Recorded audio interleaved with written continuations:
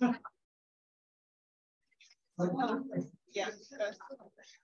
Oh, this is me.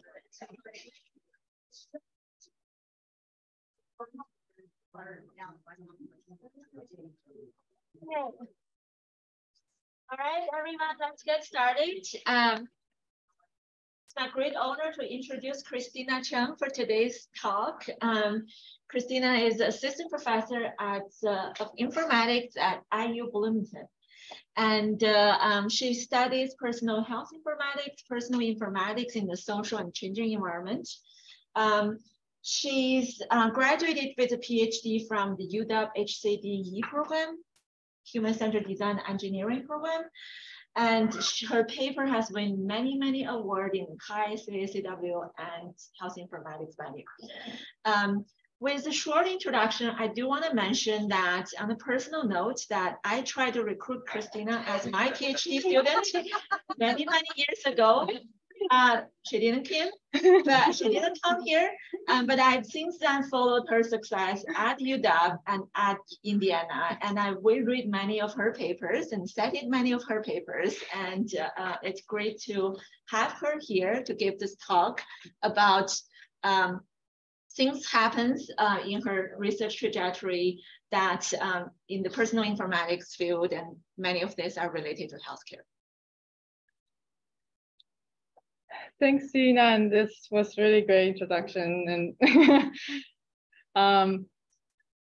so I have to be honest, I'm a little nervous. This is the first in-person talk I have for like many, many years, as you can imagine. So it's so nice to see everyone here that, not just looking at all the black squares, on the screen, and seeing people like smiling at me and like nothing is like, so even just haven't started my talk, I already feel rewarding. And for all the people that I've met and I'm going to meet in a bit, I'm very grateful that you have me here. So as Ina just talked about, so my research has been looking at kind of personal informatics, but also kind of starting to look at kind of the social part of it, but also kind of thinking about, all our lives are in like constant changing states, and how do we actually design technology to think about all these aspects that are changing.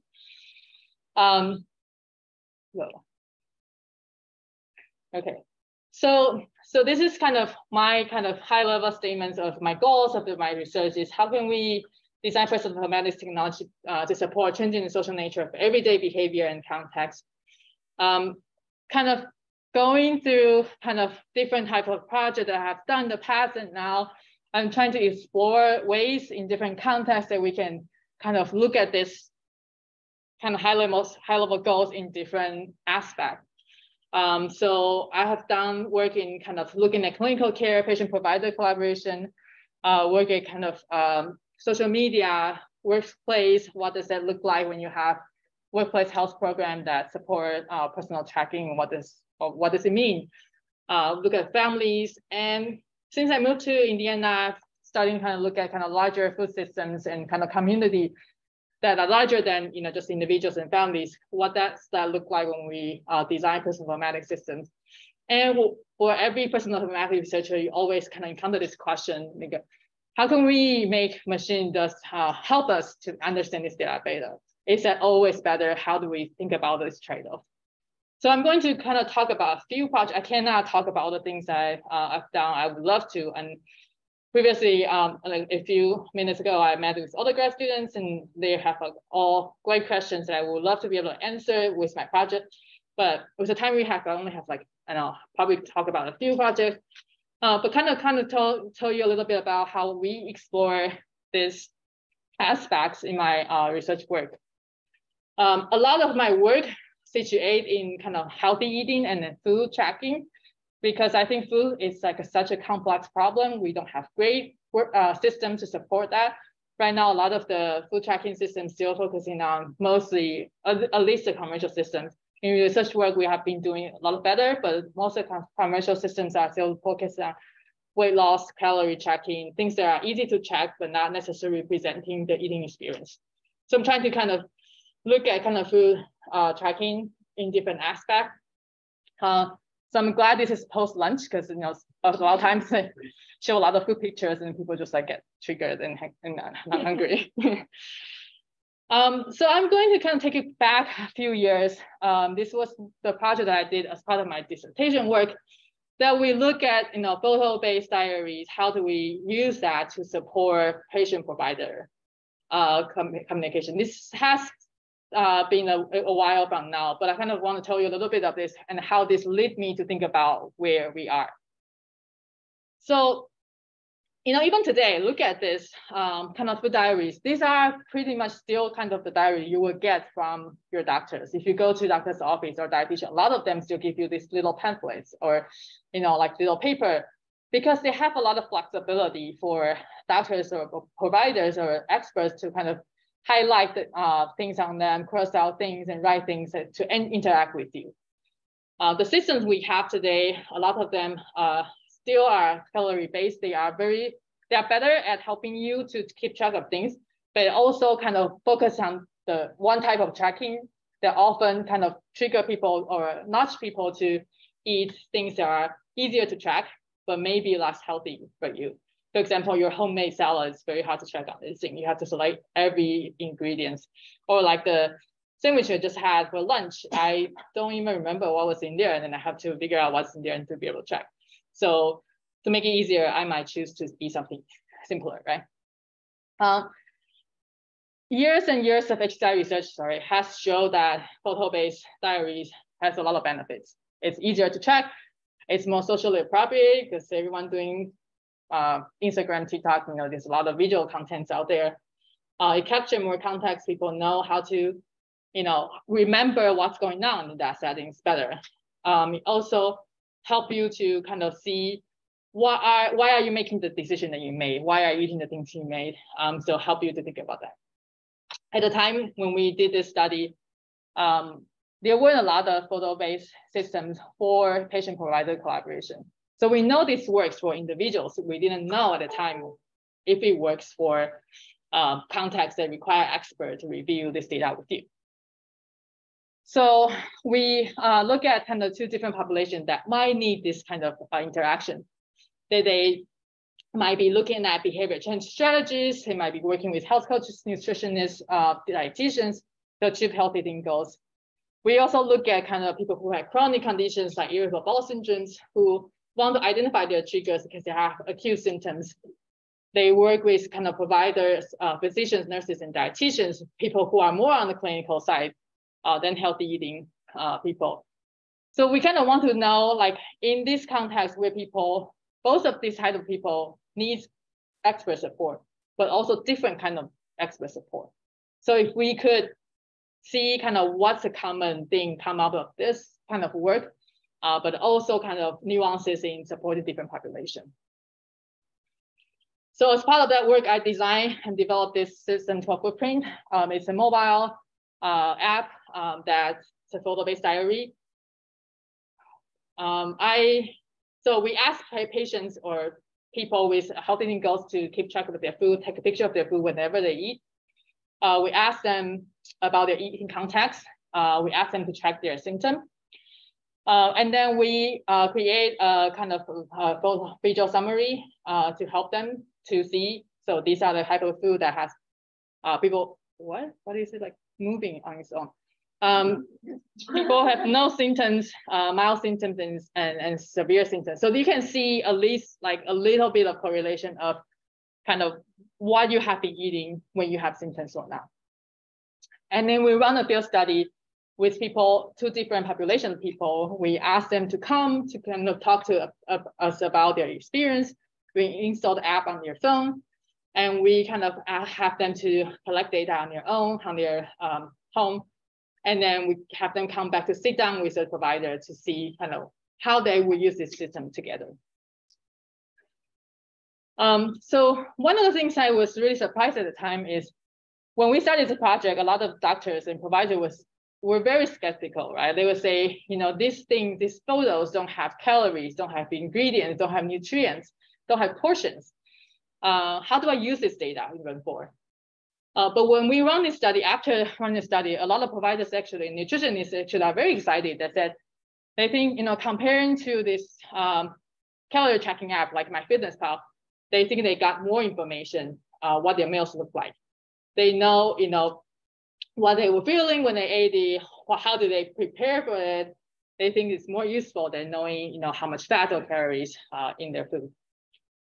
We also noticed that people spend more time because they were able to people are really good at visuals, right? People are really good at finding potential patterns, so they can try the next step very quickly. So this is a participant who found out that they like garlic and onions with their triggers. So they, instead of doing more elimination diets, that's what typical clinical procedures does. What they started to talk about, this participant was she claimed that she was a foodie. She really cared about how things taste. So instead of saying you cannot have garlic and onions for the rest of your life, they actually talk about some substitution. So things that can keep the flavor, like olive oil that infused garlic, scallions, asafoetida, things that they can actually still keep the flavor and make them feel better about what they're eating. This was one of the surprising results to us is for these participants that they have been suffering from IBS for years. So they eliminate everything they think might have triggered them. So if you look at these photos, they eat very simple. There's the same banana, same yogurt, same granola, same coffee. That's all they eat. But they still feel have symptoms all the time. You see these photos, they show up in all the columns. So it's kind of like there's no correlation in there. But the providers came in, they sit down, look at this for 3 minutes, and then she said, oh, it looks like all the pictures has a steering wheel in the back. So they're saying this stress, the type of lifestyle you have might actually be the trigger. So it turns out this participant was a social worker. So they had to visit clients all the time. So they always ate on the go. So it's not the coffee that she was drinking, not the yogurt. It might just be the type of lifestyle that the amount of stress that she had. So they actually talk about more stress management, giving them suggestions about things they can eat that's nutritious, but then they can eat in the car, and actually add a few things back to their diet. So that's something that was very surprising. We didn't expect as well seeing. We also see that people use photos as a good action plan because they can model what's in the photos. So these participants that they found large portion of food was a trigger for them. So the dietitians review data with them, talk about can you have small portion throughout the day, the type of job you do, does it allow you to do that?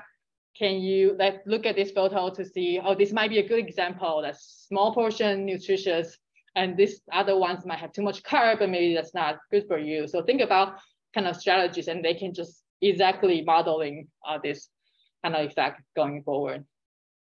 So at the time, we found out there are actual opportunities for even photos seems abstract medium to support healthy eating in the consultation session in provider settings. We also found a lot of interesting things that are about not just about the food inside of a plate. It's about eating context around food that actually being surfaced from photos. Right, we know a dietitian, or if you sit down with a health expert, they do this a lot. They ask you a lot of questions. When do you eat? What kind of type job you do? Where do you get your food? They ask a lot of contextual questions. But sometimes it's not easy. It requires a lot of this back and forth answering questions and answering to get this information. But looking at photo, it makes it actually very easy to spot all these, whether it's continuous or exception context that show up in the photos. So going away from this project, so we actually started thinking this eating context is very interesting. But it's also seems very hard to capture, right? If you think about all these question and answer sessions that your providers are doing with you, what should we actually capture? And we know there are a lot of ways the context that you affect how you eat, right? If you are in the work meeting versus you are hanging out with your friends, they might decide what you eat. like I had a very good time sitting down with the grad students today. Did I actually remember what I was eating? Not necessarily, but I remember all this. And I eat the food that I eat because I want to be with you, right? And so how do we actually know what to capture and what is useful and how do we use this data for? So this actually kind of motivates us to kind of look at other contexts where eating context plays an important role. And one of those contexts is families. So in 2 different projects that we started to look at kind of what does family context play a role in people's eating decision? How do people actually talk about healthy eating? Because we know like eating is very important for families, right? Like there's a lot of rituals around eating, whether that's holiday eating, whether that's making food together, whether that's Waffle Friday and like Taco Thursday, right? So those things play a lot of important roles for families.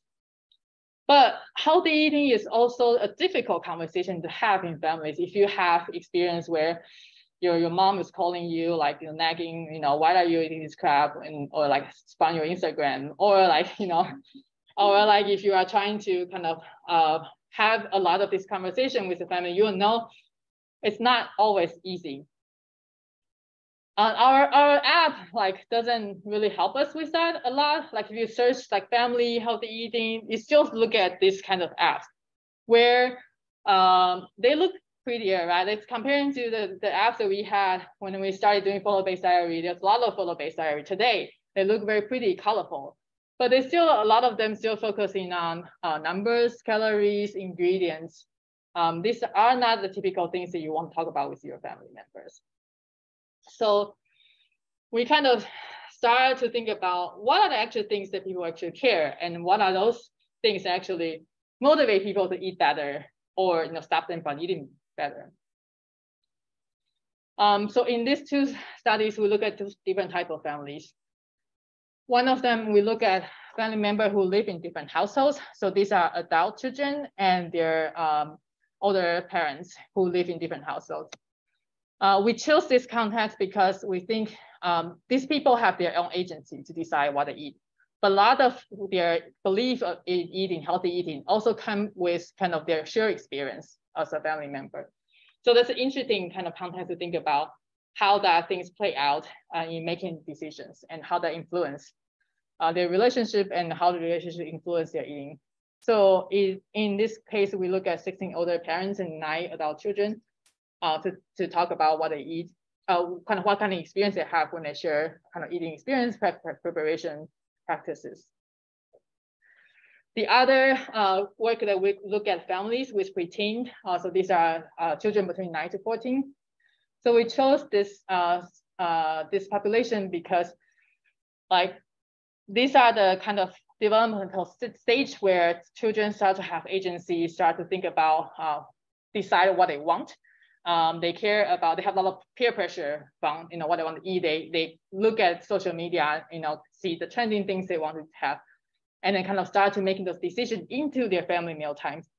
And we also want to see kind of how people decide what to eat, how to prepare these meal practices inside the household as a family. So this study, we look at 18 nuclear families. These families have around 2 to 7 people in their household. Like I said, these 2 studies, we look at slightly different, very similar, but slightly different things. One of them we look at because their family, when they live in different households, they experience different kind of roles.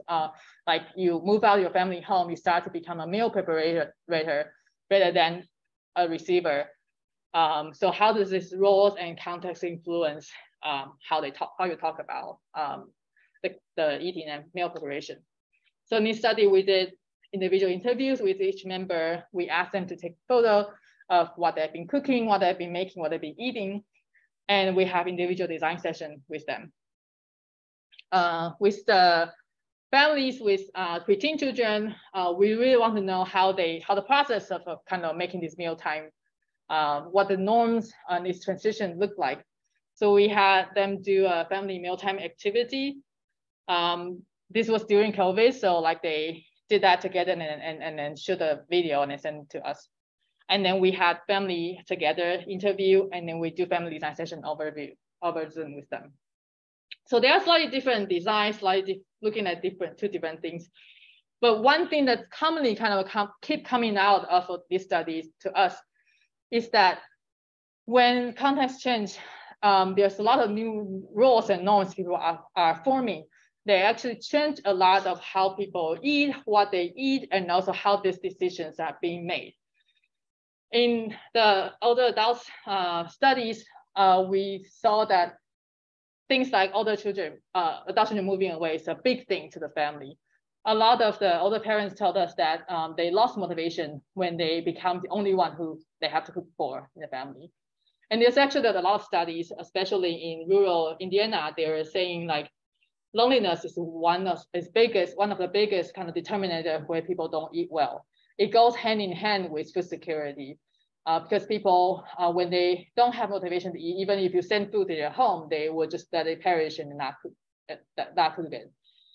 So there's a lot of kind of initiative, like especially after, I don't know if we are after COVID, but like, coming through to COVID, trying to bring back this social communal eating in a safe way so that to motivate people to eat better. One of the motivation in these families also is for new members in the family that people start to kind of change what they think about healthy eating. They have different motivation. A lot of grandparents will say like, I don't care about how I eat. I don't care about how my children eat. They are adults, but then there's a baby in the family. I don't want that baby to become a mac and cheese baby, right? And so they start to kind of trying to intervene, in a good way, but also create a lot of family tension, right? The parenting style and, who's making decisions about what they eat. For children, as in both families actually, so this caregiving for extended family, when the older parents has health conditions, all kinds of family become affected. They change. Some of the teenager families told us that their dads is never home because they are eating with their grandparents, and then so they'll just have girls' night with their mom, and this affects how they think about eating a lot. What is family mealtime means to them change a lot. And then of course, like with this age of children, coming of age is a big thing. They started thinking about, oh, I want to be contributing to my family meal. Parents will think about, I want to prepare my children before they go to college so they can cook for themselves. But there's also a lot of debating on, should we let our children be just children? They just enjoy their life, not think about all these things. Are we okay with their using knives, fire and all these things? So there's a lot of tension around kind of what family members think is important. And like throughout this process, we also see a lot of creative ways people are using when they kind of trying to create this new shared experience. One of the things that we see a lot, right? Like we have a lot of technology that already kind of trying to help us to create this kind of social process of food activities, right? During COVID, a lot of people are doing co-eating together, co-cooking together through Zoom. There are also a lot of the UBCOM research or kind of HCI research looking at like shared kettle, shared like apron that share a little bit of a social cue so that you can feel like the presence of cooking, or you hear the sounds of someone's cooking through messages and stuff like that. But from what we learned, I think having all these shared experiences are cool, but I think a lot of them families also told us like they really want to know, they really want to build this kind of meaning, what is cooking means for this family in particular, right? What are we sharing that actually contribute to us understanding each other? For example, one of the people told us, one of the participants told us that what they miss about cooking together in the kitchen is that they're like constant battling. They're like, all these noises people are making in the kitchen. They are like running into each other. All these like low grade kind of arguments they are thinking. And it's really not really about the food itself. It's really about, this is the thing they do together. And so how do we actually recreate this meaning when we are thinking about this technology. And I think there is something to say about not just about kind of create a presence or create about the shared experience, but also kind of create this meaning back and adding that back to the technology design. Another thing I think was very interesting is we see a lot of over the pandemic that people are sending meal kit services to their family members to make sure they have great, good ingredients, to make sure they eat healthy. But if you look at the meal kit service today, like Blue Apron, the Healthy Chef and something like that, still most of them are focusing on the utility and the convenience of cooking. But we already see people are doing this for the purpose of caring and connecting. So what are some of the opportunities for us to kind of create kind of interactive experience or connection through this kind of service? I think it's something some of our team are thinking about, kind of leveraging some of the services we already have in Indiana, and then thinking about how do we actually make this enjoyable and then create kind of shared meaning over that. So these are some of the contexts we've been saying, you know, that's very interesting that we see different contexts people think about eating and sharing. But another thing I think always like the big question is, so how do we actually design technology to support this, right? Like we know these are important, these are things people care, but how do we actually do that? I don't know if I have like all the answers here. I think it's something I want to know. But one of the projects that we are exploring this is through kind of automatic food data analysis. So here I specifically meant automatic systems in a broad ways. That's like in a lot of ways that automatic analysis has a lot of benefits for when people don't have enough resources with experts. Experts cannot be with you all the time. So like through kind of system guided reflective questions, through context-based expert knowledge, it can be helpful, right? It can also kind of help you to develop questions, internalizing the behavior. So there are a lot of opportunities that. We will also see constant kind of tension around kind of trade-off between who should be, what should be automated, who should be in the process, what are the trade-offs between these resource goals and the needs. So these are consistent kind of consistent tension we think when we think about automatic systems. But like in a lot of places, these tensions kind of, if I kind of have to contextualize this a little bit, one of the projects that we are looking at right now is this. Since I moved to Indiana, we started deploy Foodprint, which the mobile app to pregnant women in Indiana. This is through a gestational diabetes project that we are trying to see the lifestyle factors for them. I'm not going to go to details into this project, but just kind of some facts that to share with you that why this has become an even serious problem in that case is throughout the past 4 years, we have more than 400 pregnant women enrolled in our study. They are required to check their food intake for 4 separate weeks throughout the year of their pregnancy. And with that, we have more than 12,000 food photos entries in our system. And just by analyzing that and having someone to go through that with their every visit, it actually adds a lot of burden to our healthcare providers because it's not part of their routine, right? If you go to OB/GYN, they don't have the knowledge to do it. They will refer you to a dietitian, but it might not be covered by your insurance, and we don't have enough to actually do that. And so this become a constant question that I keep getting asked is like, can we have some ways to analyze this through computing system technologies? And of course, this is thinking about all this tension we already seeing. What are the ways to do this? But if you look at the current computer vision, in this particular case, because we're looking at food photos, most of the computer vision system today still focusing on food recognition in single plate.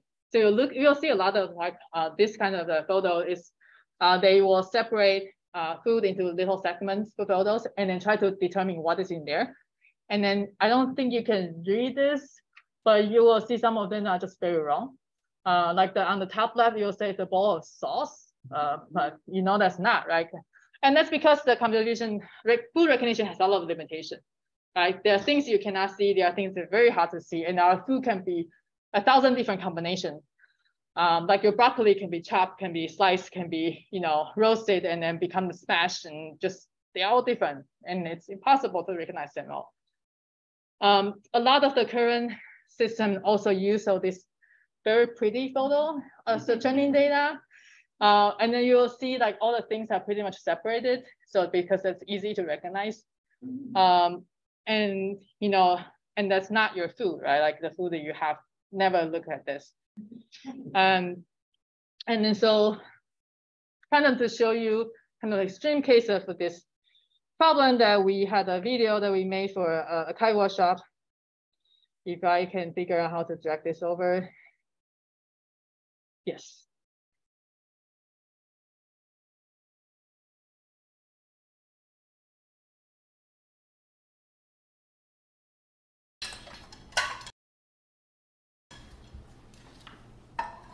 This is a lot of work. You can just take a picture out of the bowl.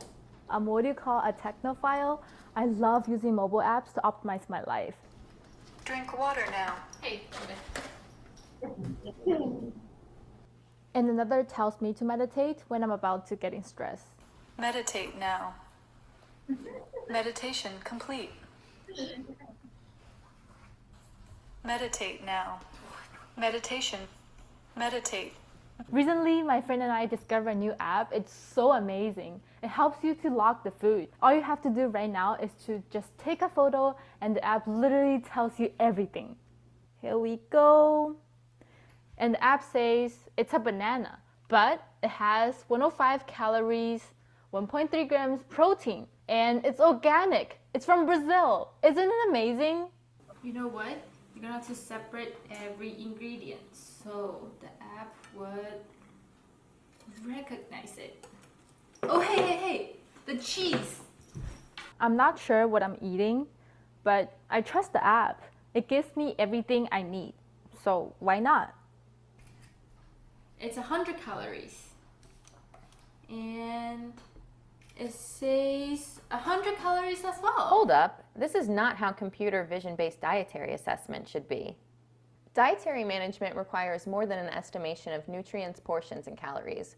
We need to understand why people want to eat healthier, what they need to achieve those goals, and how we can apply AI technologies to support them. Separating ingredients before taking a photo may seem silly, but that is because we scientists created recognition models that do not consider more diverse training data. As we move forward, we need to examine a more holistic approach to support individual health goals. Okay, now I have to figure out how to drag it back. Okay, and then I better just close it maybe. And then closing more things. Yeah, this is like, I cannot see it's like not updating on my screen here. There we go. Okay, good. Problem solved. Thanks for helping. So yeah, so as an example, these are the data we collected from our participants in the gestational diabetes studies. These foods like the food to the left, we have 60% of food that we call them mixed food. So it don't have a name. It's not a Alfredo pasta, right? It doesn't have it's not like a, I don't know, like some fried rice, right? It's just a bunch of food that people put together. And these are the things that are very hard to recognize for using current kind of models. And things on the right, like we as a human, if you look at this picture, it's very clear that the cake has some icing on it. But for computer vision, it could just look like a blob of white and blue things, right? And for human, even you can look at this plate, this disposable plate. So you're thinking this probably it's a birthday party or something celebration, right? It's not an everyday food you're eating because you're not eating everyday food on a plastic plate every day, hopefully. So there are some things that our humans are very good at, but our current computer vision models don't really think about this a lot. And you think about kind of all this context we are saying that that's important to actually even for diagnosis, for giving personalized recommendations. And plus that if you look at the current dietary guidelines, like it's very obvious that we are kind of trying to move away from kind of just calorie counting, but look at kind of patterns for a long time. Looking at kind of how do we customize this for individual differences, and looking at kind of the diversity of the foods. That's not just about what's in your food, but also kind of the distribution of your food. So this is kind of help trigger us to think about if we were to design the next generation of computer vision model, how can we do this better? And so we started kind of trying to explore these questions in different ways. One of the studies we've been doing is we try to ask dietitians what they would do. We observe what they do when they actually were given a set of photo diaries. So we asked them, we invited 18 dietitians to review these 7-day photo diaries. They all look different. They all look pretty much like this. There's some stuff in there they might not know what they are. And we'll look at what they do. One thing that's very obvious for all of them when they started, no one actually was counting the calorie for each and every photo. They tried to look at the photo as a whole. They would tell us things like this quote is saying like, this person might have a day they eat ice cream, they may eat these candies, but really what's really important for them is to be able to see that a week at a time, they see multiple pictures at a time to understand how they ate, how they are, to see these patterns over time. But this is not how computer vision systems currently work, right? If you download those apps, it will give you recommendation for every photo that you are taking. And this has different challenges of like when you look at single photo versus a series of photos. But I think there's something to say in how we actually think about all these people's progression of their eating behavior over time. And another thing that we also was interested in is to looking at what kind of visual features they were looking at, what they're using for, right? For variety, it's very straightforward that people will look at the color distribution of their photos and to see, if they can infer like what kind of variety they're having. Like people say there's not a lot of colors, so they don't think they have a lot of fruits and vegetables. They'll say things like, oh, there's a lot of things inside a plate. It's paper plate, a single-use fork. So it might look like a party situation, not a sit-down situation, because just little food put in together. They'll separate these photos into meals and snacks. So they're trying to understand what their eating look like on a time scale and what their food choices are between meals and snacks. So these are things they can see from the photos that visually they can tell. And so I think the question then became, how do we translate this into kind of a algorithm way to kind of think about, look at this progression, these changes in the context. We started a few kind of different projects and look at this. I'm just going to share one.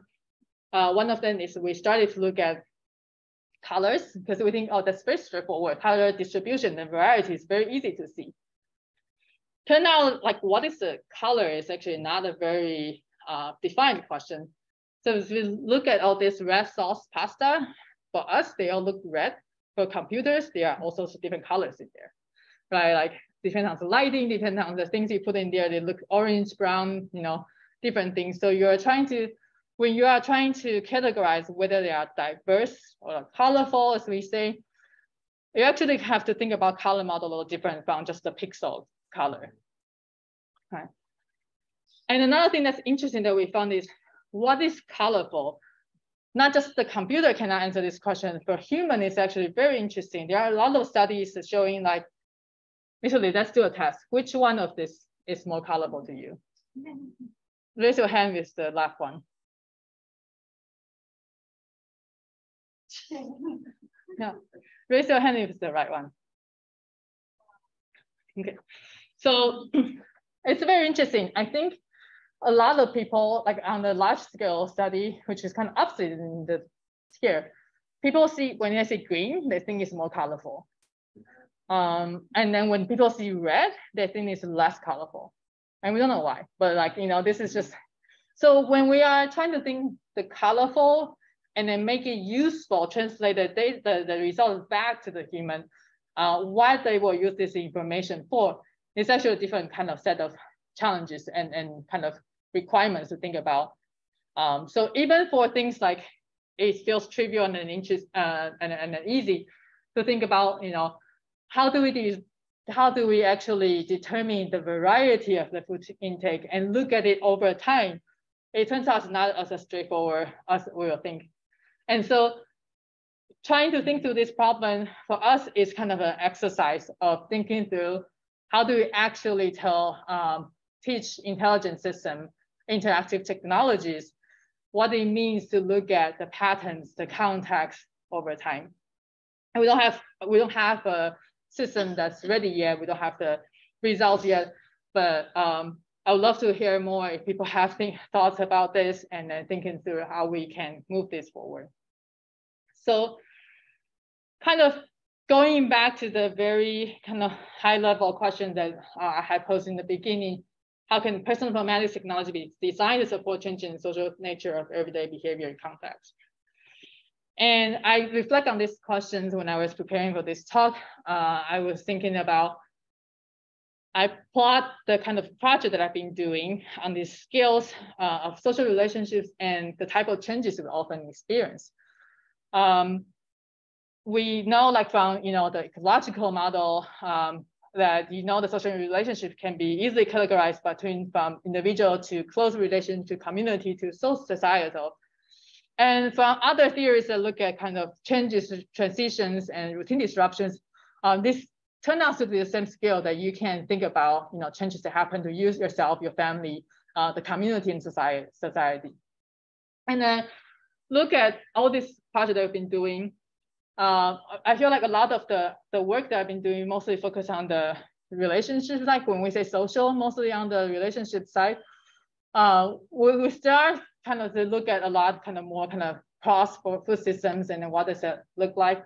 But I think in the next few years, I want to to be able to systematically look at all these different categories and kind of look at what kind of relationships and what kind of changes this actually affects people's health behavior, maybe not just eating, but healthy behavior across, and what do we think about technology that can support, help people to make sense of these changes, help people to work with other people.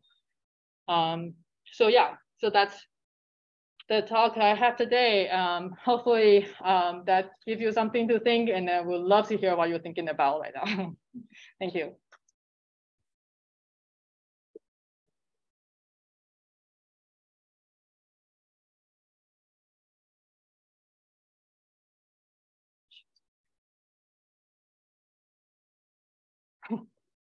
I'll start off. I love your work as always. One question that I have that I've been thinking about also in some of the work that we've been doing here is when you're thinking about social context and when you're thinking about tracking in social context like food, one of the first things that those of us who are in the personal informatics space would go is like, okay, we should try to be documenting, aspects of these social experiences, right? Like who you ate with, and that this was a meal that you ate at home, and that this was, the type of day and that sort of thing.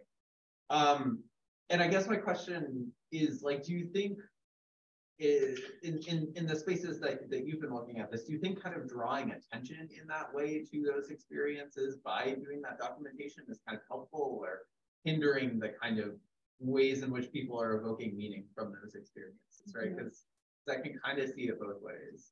Yeah, that's a really good question. I also have been thinking about this a lot. I often think, or I'm challenging myself, like is tracking documenting the right term to even, in this situation, right? I think, I think some other terms maybe capturing, maybe curating, a more broader kind of terminology, and I don't even know what that means, but I wonder if there are ways that help us to think about the kind of traditional tracking in a different fashion, right? Like how do you actually capture experience, right? We get a snapshot of some sort of experience, but what does it look like when you are sitting together with good friends and then, like eating or drinking and, what are the things, like, I think when we think about tracking documenting, oftentimes then we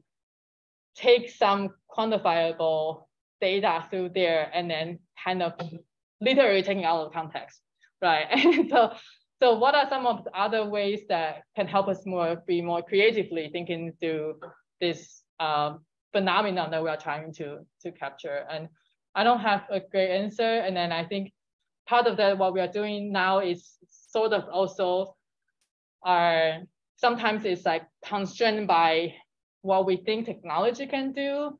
And so I feel like I wanted to explore other kind of more creative ways that we can do that. For example, I think like sounds are so interesting, but it's very difficult to capture and then also very difficult to parse and then to make sense of it, right?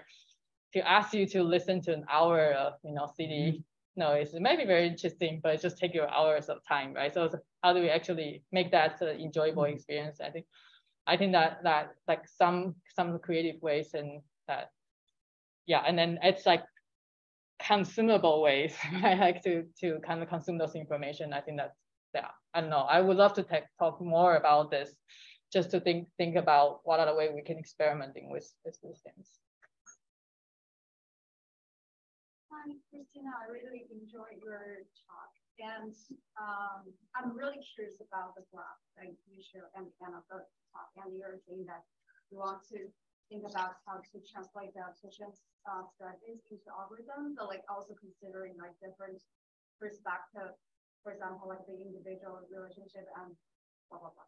And I'm really curious about like, how are you going to consider like taking the societal level into consideration when you're going to design technology, especially like when it comes to healthy eating. I feel like there's so many different like social cultural norms. So like, how are you going to take this dimension into consideration when it comes to design technology? Mm-hmm.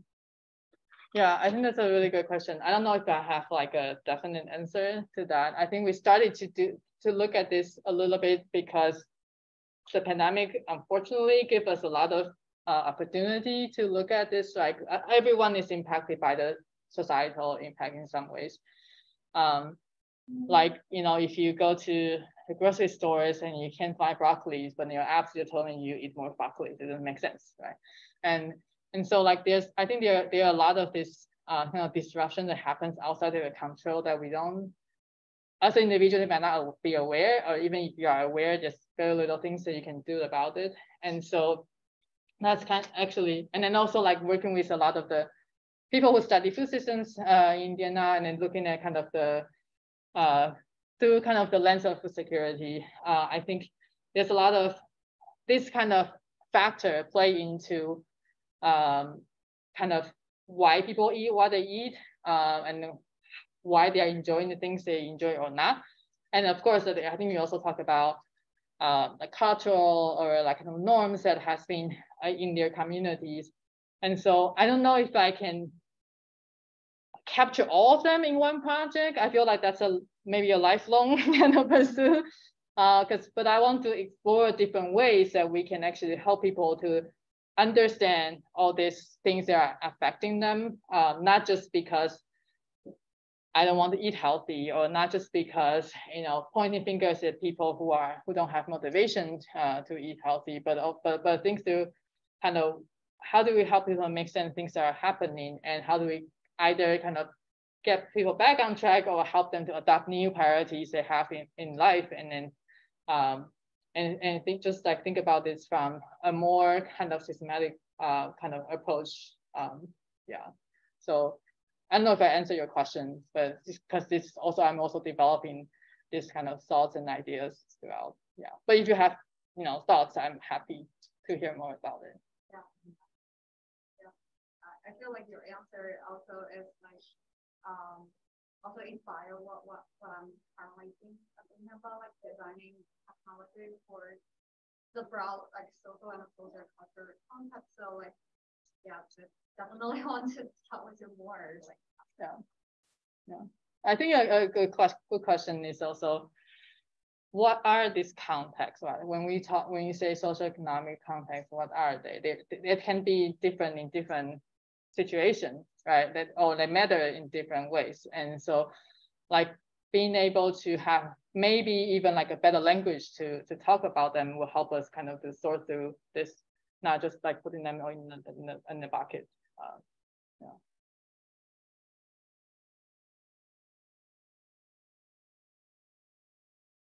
So amazing talk. Thank you. So I love the graph that you showed where you're showing these two kind of axes of social and then the so coming from a mental health perspective, I keep thinking back to your example about that social worker who was just feeding on the go. So do you think there could be like another axis for the context of mood? So for example, it could be like we're in a work meeting, but then it's also a stressful kind of a situation. So you end up ordering cheese or whatever, like something like that. And like how that can be incorporated into the algorithm somehow, because the photo that you showed for the algorithm, because the computer vision tracking, they're tracking like nutrients and calories, things like that. The context is in those cases. So I'm just curious as to like the mental health. Yeah, I definitely think all these axes are like pretty rough, right? Like they give like large categories of things. So, you know, what is actually in these social relationships, right? How they affect us, even with the same, you know, family members that might actually affect you different times, you know, and so like the same societal events can have people different effects on people, and the same changes, right? Like the relationship you have with other people also, I think. So I think definitely, like you said, there are other things within those big categories. And I think there are actually a lot of study kind of looking at those, you know, individually, but maybe not like kind of, I feel like it's, I kind of want to go back to all this literature that we've been reading for the past 10 years and then kind of thinking from this lens of like kind of relationships and changes, like kind of maybe like, you know, kind of scope out, you know, what do we know about this, right? Because I think there are a lot of work that's actually looking at some part of this, right? If you're thinking about, you did a cancer patient work, right? And then there are some aspect of that's kind of in here, right? And you have the teenager mental health work. So there are some parts of that also was in here, but you have the different goal when you did that study. But like I want to kind of see maybe kind of like a kind of taking a broader view of this and then see what we know as a community and what are the things that are missing, and then kind of make some ways to making like the categories a little richer than what we have today.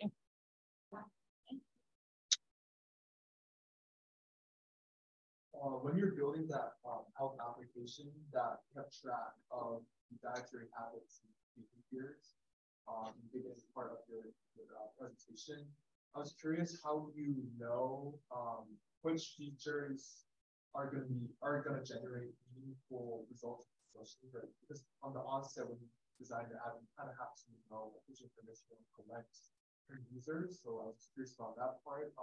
Or is it more of a iterative process where you go through trial and error and see which features are meaningful to filter out some and see some of them? Yeah, that's a really good question. So I didn't talk about this because that was like years and years of work that we work with providers and patients in that settings and kind of see like, you know, what was useful, what had them be doing. And we have studies that we published that providers are using text-based diaries in a very horrible way, and that they don't even give people meaningful recommendations, but just that's the tool they have. And so I think that those work, kind of the formative work and kind of contributing to the design of that app. And I only talk about the app because of time. But yeah, so that it definitely requires a lot of work before we can actually design something that's useful.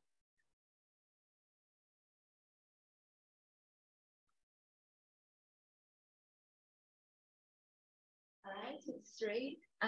So let's thank our speaker for excellent talk. And I would encourage you guys to stay around. We have food and drink, and we can continue this conversation. I know many of you are shy. You have a question, you want to talk to her.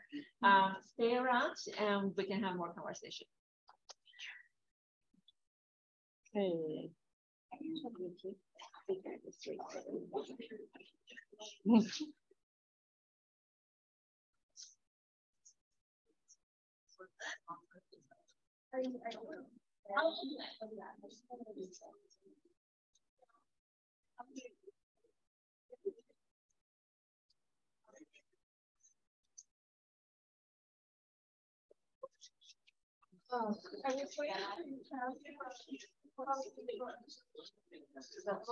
Oh, yeah.